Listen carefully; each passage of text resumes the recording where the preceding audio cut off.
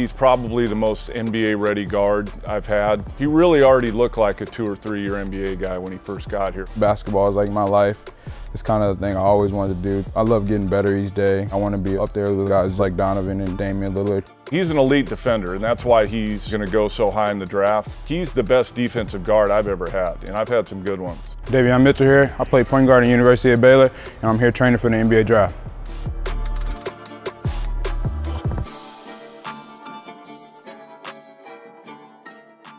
How I got into basketball was my uncles. The youngest uncle after me, named Davion, he kind of showed me the game. He was really good. He taught me a lot of things. They played a big part of my life. I played for a local team, South Georgia Kings and the Coastal Crew Rebels. That's where I kind of started playing travel basketball. And then I went to a bigger circuit, the Nike circuit, the Georgia Stars, and that's where my name just got out there. And that's when I first got my first college offer, playing in Peach Jam, actually. Baylor was amazing. It was an amazing atmosphere, the coaches. I mean, it was just like a big family there. They taught me a lot of things, like off the court, more to be a man than just a basketball player. I mean, they wanted you to be good at basketball, but their main thing was to build relationships, and the relationships was the most important thing to them. And that's what I love about Baylor. It wasn't all about just basketball. I feel like I can do everything on the floor. I can pass, defend, score, just being a good teammate. I mean, I'm not selfish. I love getting my teammates involved, getting them open shots. To be as complete offensively as he is, but then be that good defensively, I think he's really unique in that regard. What makes Davion Mitchell stand out is his speed, his burst, his first step. You don't see it that often, even in the NBA, how fast he is getting by people. You know, he's not a big kid, so his speed is something that he uses to his advantage. He's already a pro. He knows what he's doing. You know, this facility that we're in, there's so much stuff that they can use. He uses all of it. He's not in a rush to get out of here. He's the first one here every morning. With him, it's just been about the reps and getting him ready for Summer League.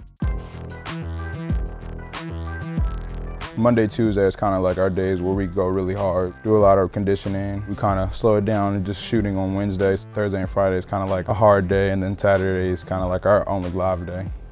It's difficult, but I'm kind of getting used to it. Now the hard part is just staying healthy. To be a professional is really hard. You got to make sure you're eating right every day. You see all your friends be able to eat candy and chips and know how good it is, but you can't even eat it because it can hurt you in the long run. He's so mature and so dedicated and so about the right things. One thing that I always look for all our guys every year is how do they interact with the other people? How are you treating the guys that are rebounding down there? How are you treating the people in the cafe? And he's been off the charts with that. Nice to everybody, remembers everyone's name. That stuff, it doesn't seem like it's a big deal, but it's a big deal.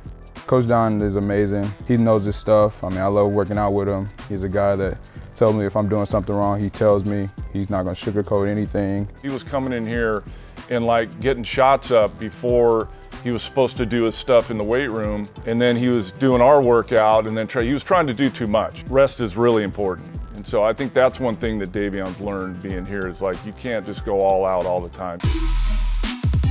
As hard as I go every day, like, it's no way I can be able to play 82 games if I was in the NBA. You kind of got to take some time off for your body so you can just stay healthy throughout this whole season, because it's a marathon, not a sprint. I stay motivated, man, just by seeing my family work every day. I just want to be able to change their lives so they can just feel free and not have to worry about paying the bills. Like, just want to just be able to support them in that way. What advice I would give a 12-year-old is don't pay attention to the media. They don't know what you've been through. All they see is you having a good game or a bad game. I'm not going on Twitter because their comments don't mean anything. It's not helping me, it's not hurting me. At the end of the day, if you're working hard, your work is gonna show for itself. Other than that, listen to your coaches. Those guys know what they're talking about.